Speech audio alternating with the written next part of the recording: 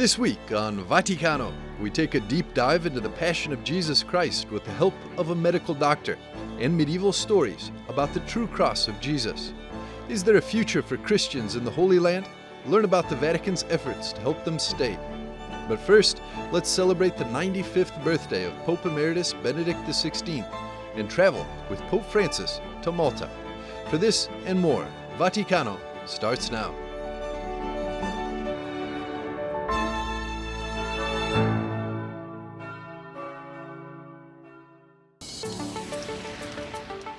Pope Francis revealed his health problems during the return flight after a two-day trip to Malta.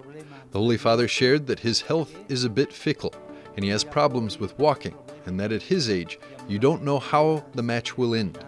Let's hope it goes well. Questa età non si sa come finirà la partita,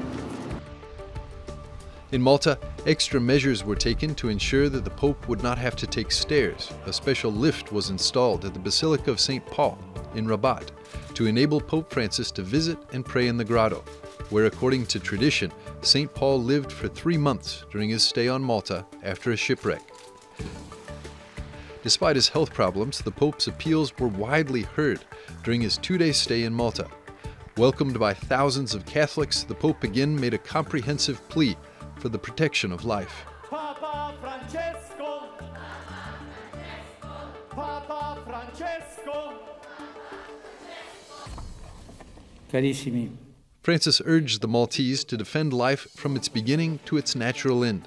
The Holy Father also appealed to people in Europe to make room for people who cross the Mediterranean, as generously as they are currently making room for European war refugees from Ukraine. Diventiamo testimoni instancabili di riconciliazione. Speaking in front of a crowd of thousands of people at an outdoor mass in the capital of Valletta, Pope Francis urged Maltese Catholics to be tireless witnesses to God's mercy. Bisognoso di salvezza. Before his departure back to Rome, the Holy Father met with migrants and refugees at the Halfar Reception Center. Anche voi avete vissuto questo dramma e siete arrivati qui. On the return flight, the Holy Father spoke not only about the state of his health, but also about his impressions. He said, "I was happy with the visit. I saw the realities of Malta, the great enthusiasm of the people, both in Gozo and Malta, great enthusiasm in the streets. I was amazed."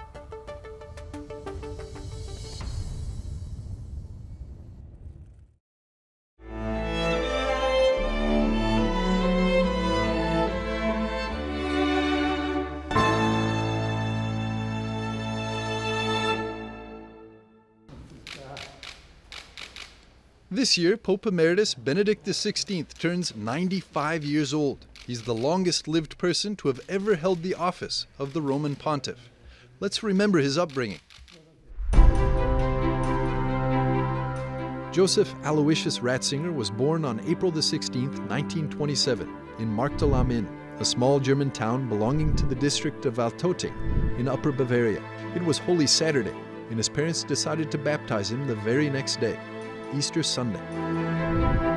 Little Joseph was the third child of Joseph Ratzinger, a police officer, and Maria Rieger, a housewife. His older siblings, Maria and Georg, would be ever present during the different stages of the life of their younger brother. In 1937, when Joseph was 10, his father retired and the family moved to the town of Hufschlag in Traunstein, close to the Austrian border, almost 20 miles from Salzburg. Ratzinger would remember this little city as his true home. In 1939, at 12 years of age, Joseph entered minor seminary in Traunstein, where he would stay until 1942,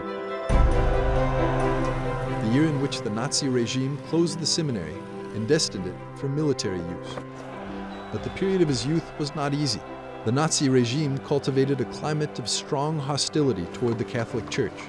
Only his faith and education from his family would help him to confront the difficult experience of those times. From March of 1939 until 1945, the law on the Hitler Youth forced all young people between 14 and 18 years of age to sign up for its ranks. Young Ratzinger didn't escape this fate. In 1941, upon reaching 14 years of age, Joseph entered the Nazi youth movement against his will. and continued his mandatory attendance despite the closing of the seminary in 1942. It was precisely in this scenario where the young Ratzinger would discover the beauty and truth of the faith in Christ. In his memoirs, then Cardinal Ratzinger would underscore the fundamental role of his family, which was ever a clear witness to kindness and hope.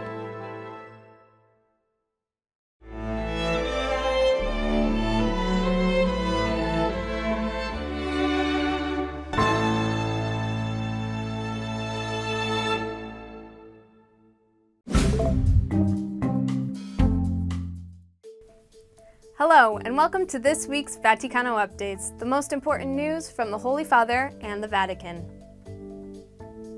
During a meeting with a delegation of Canadian Indigenous people, accompanied by the Catholic bishops, Pope Francis said that he feels shame and sorrow for the abuse, the discrimination, and the lack of respect towards Indigenous identity in Canada. His remarks came after the reports of unmarked grave sites at formerly church-run schools.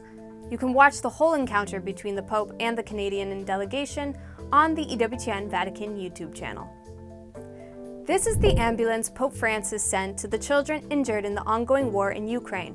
Papal almoner Cardinal Konrad Krajewski personally traveled to Lviv on April 29th and delivered the ambulance that was blessed by the Holy Father.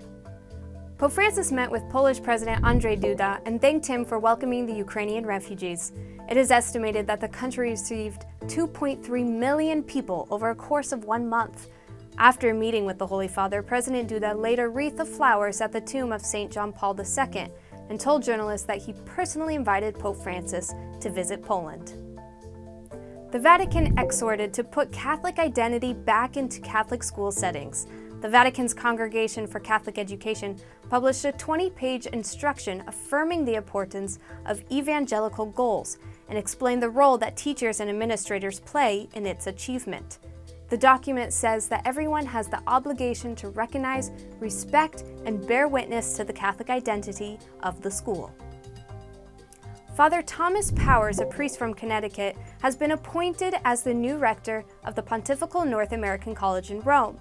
He will succeed current rector Father Peter Harmon on July 1st. Father Powers is an alumnus of the Pontifical North American College and has been living there for almost 10 years while serving as the Vatican's Congregation for Bishops from 2005 to 2015.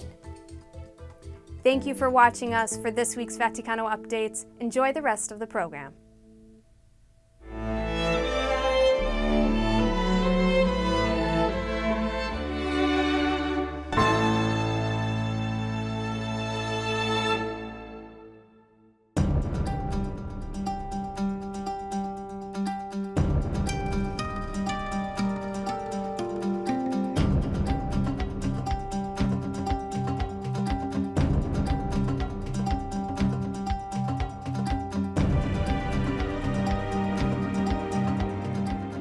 Easter is near, Holy Week, inseparably connected to the Holy Land, Bethlehem, Jerusalem, the Holy Sepulchre.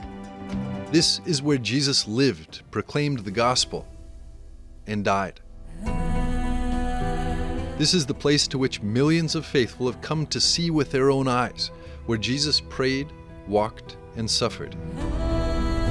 Popes Paul VI and Benedict XVI referred to this land as the fifth gospel, as did Pope Francis at the beginning of this year. Raccontare la fraternità possibile fra tutti I figli di Abramo.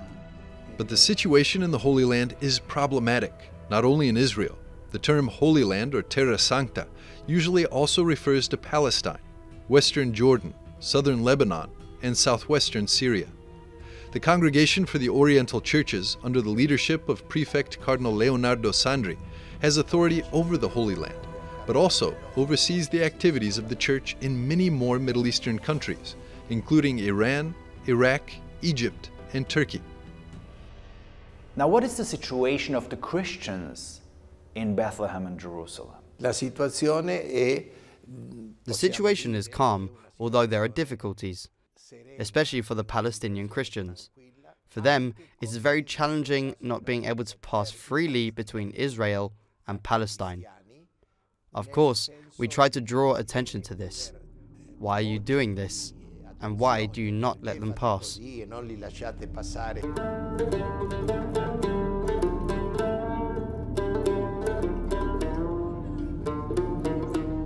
pandemic has worsened the situation of Christians in Israel and Palestine.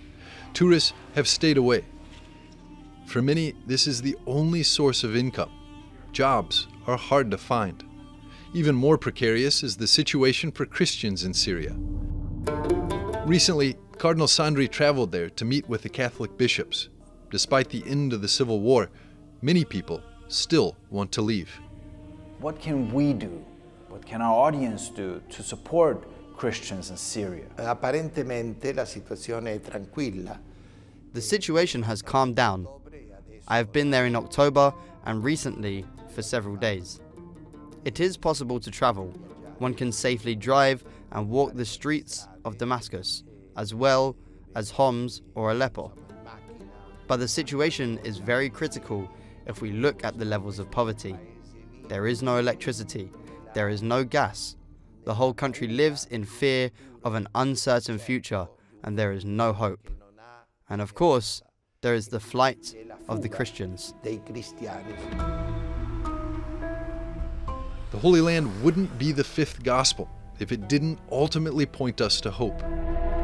It is indeed a providential occasion for the whole Church to profit from this collection.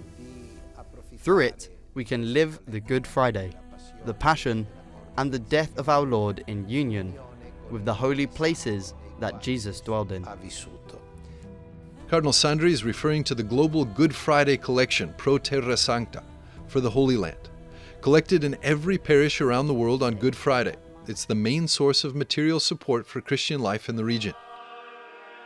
Last year, $6 million were given. 2/3 go to the custody of the Holy Land in Jerusalem, and 1/3 is administered by the Congregation for the Oriental Churches for the benefit of several countries, including Syria and Iraq. The money is used to maintain the sacred places.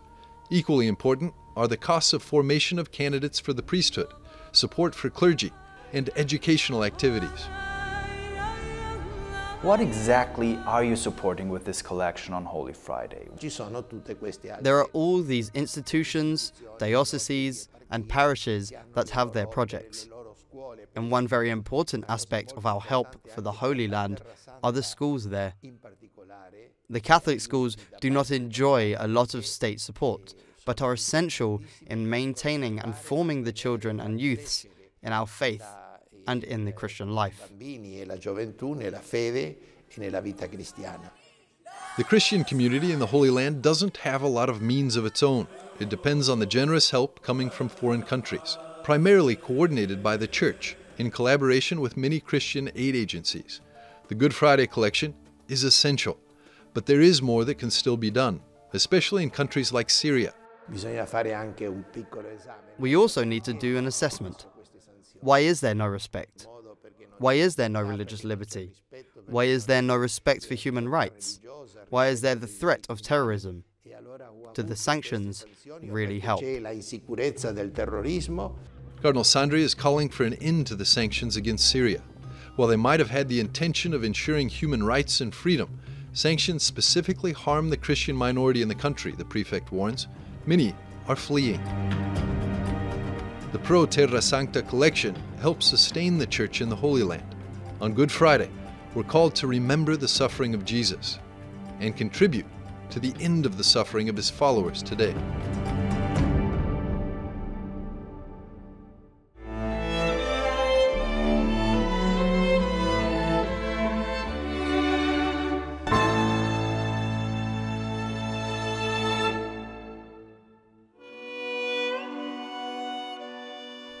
Father, if you are willing, take this cup away from me. Still not my will, but yours be done. He was in such agony and he prayed so fervently that his sweat became like drops of blood falling on the ground.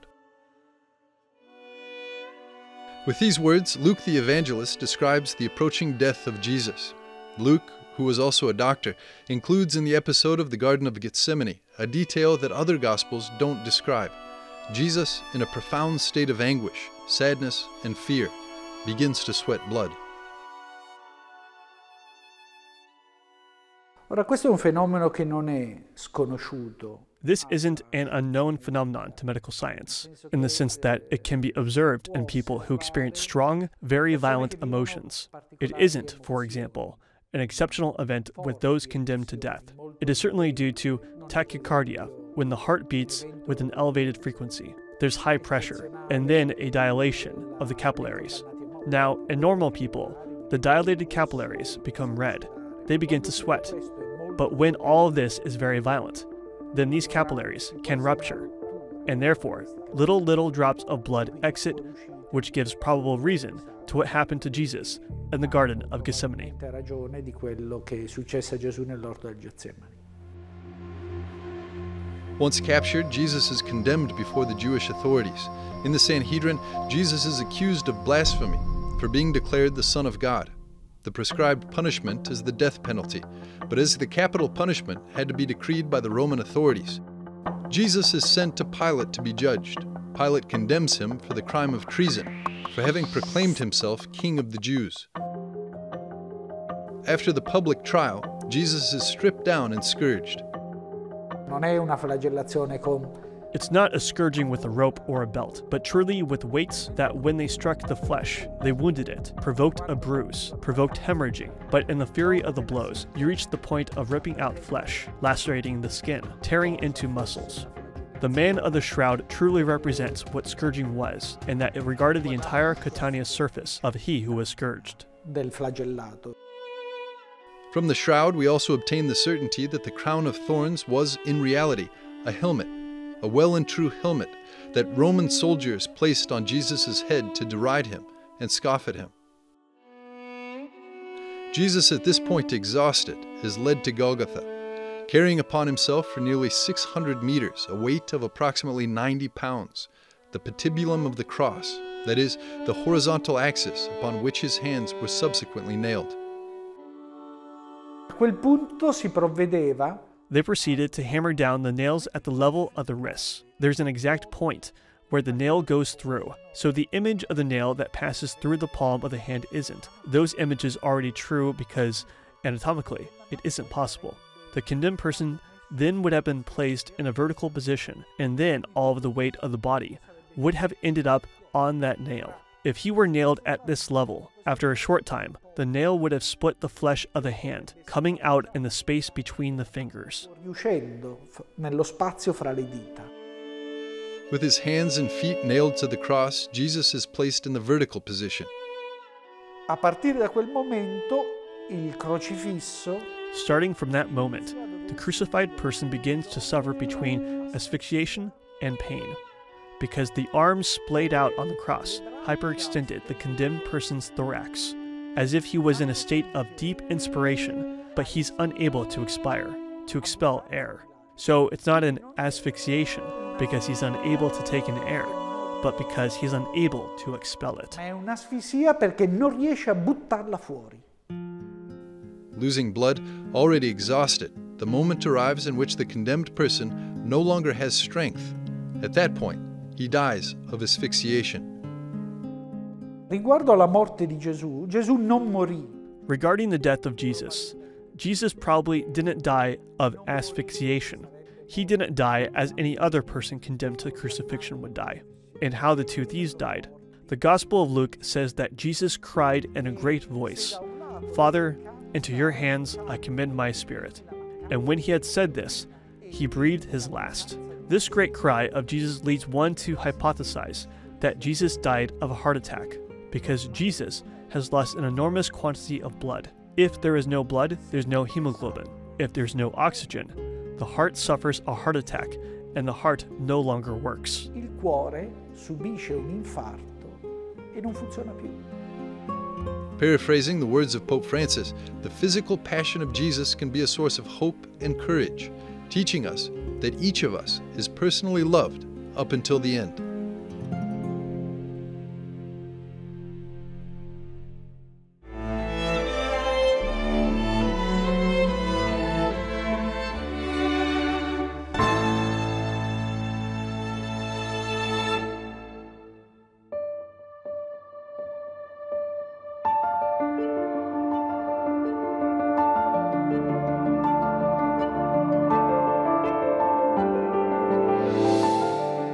Throughout the history of man, legends about the true cross of Christ have inspired artists and writers from the entire world. One of these works is found in the Italian city of Arezzo, concretely in the main chapel, the Cappella Maggiore of the Basilica of St. Francis. It's a cycle of frescoes known as the Stories of the True Cross by Piero della Francesca, one of the most important pictorial works of the Renaissance.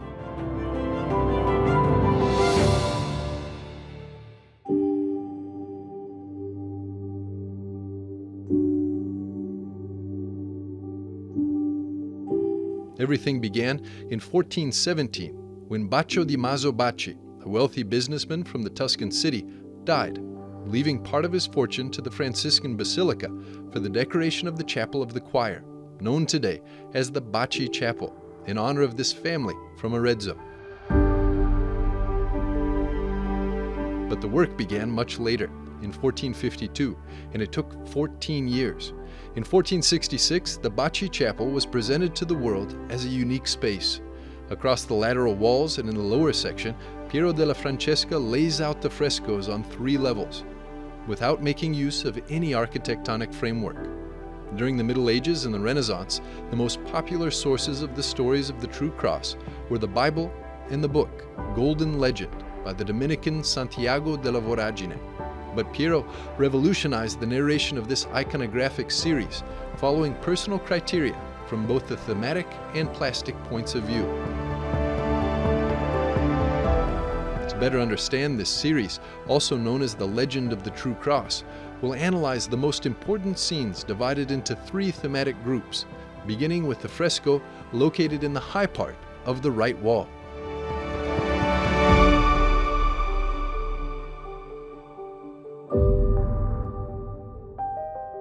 First stage. The first scene narrates the death of Adam. The artist presents us with a dying Adam. His third child, Seth, encounters St. Michael the Archangel at the doors of heaven, and he gives him a branch from the tree of life in the Garden of Eden. Seth plants it in the mouth of the already dead Adam, in this way redeeming original sin. Just below, the painter narrates the Queen of Sheba in adoration of the wood, and the meeting of Solomon and the Queen of Sheba. The Queen of Sheba kneels before a bridge over the Silo River upon recognizing the wood of the tree of the cross and refuses to proceed. At the left, one sees the adoration of the bridge by the Queen of Sheba, and on the right, how the Queen is received in Solomon's palace, and he extends her his hand. This fresco can be seen as a desire for the union between the Orthodox and Western churches in the 15th century. Finally, at the left, we find the eradication and burial of the sacred tree, the final scene of this first stage.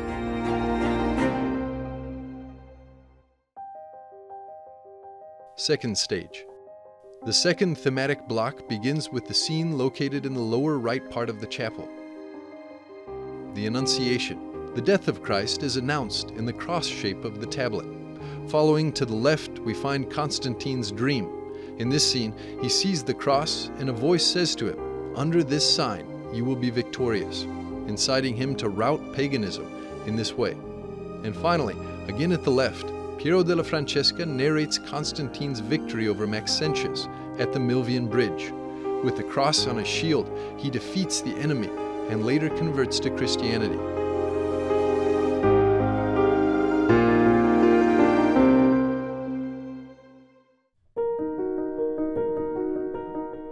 Third stage. We arrive now to the third and final stage of our walk through the work of Piero. Just above Constantine's victory, we see the torture of the Jew. Queen St. Helen, Constantine's mother, tortures a Jew to obtain information about the place where our Lord Jesus Christ had been crucified. Just to the left, we find the discovery and proof of the true cross. Helen finds the cross in Jerusalem. 3 crosses are dug up, and they test which is the true cross, resurrecting the dead with it.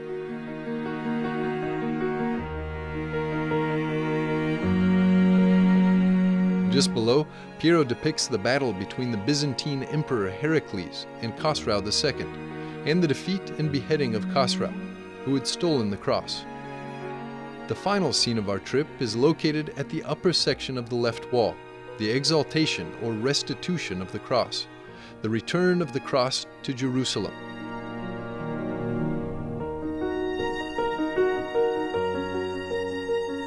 As one can observe in the stories of the true cross, Piero della Francesca doesn't present the scenes chronologically, but he follows purely formal aesthetic criteria, creating symmetrical effects between the different frescoes, without renouncing a theological and philosophical dialogue between the counterposed scenes.